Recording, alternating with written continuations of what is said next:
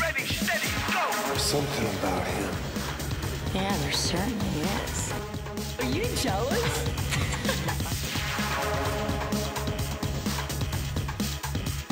Truly inspired. Thank you. Yeah. Mike, call me.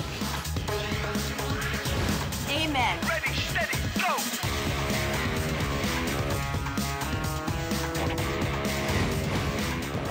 Why is the next one on him?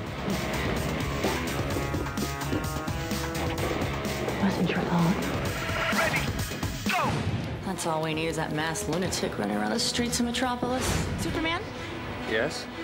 It'd be nice to see you sometime. I know all about your secret romance. He'll come for me, and when he... And when he does!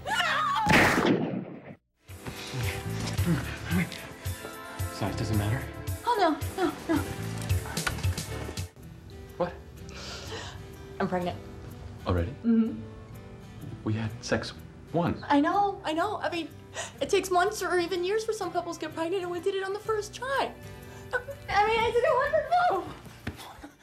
Look, Mother, I love you, and I know you've done a lot for me. But I need something else from you. I need you to trust me and support me on this decision.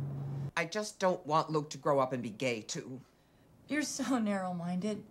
That's not how it works. Whether you like it or not, I have some say in what happens here. And whether you like it or not, Stephen is going to be a part of Luke's life. I'd rather have him raised by his father than a cheap tramp. How dare you! What about Father? What about your father?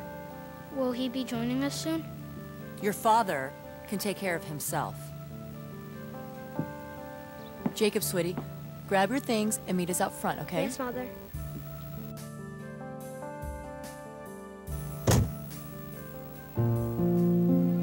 Mother, what about Sean?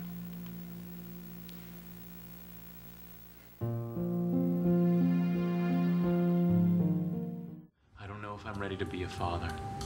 Don't get me wrong, I want to have a baby. I just didn't expect you to get pregnant so fast.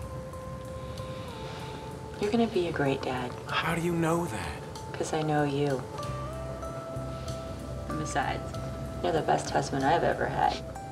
I'm the only husband you've ever had. And I wouldn't have it any other way.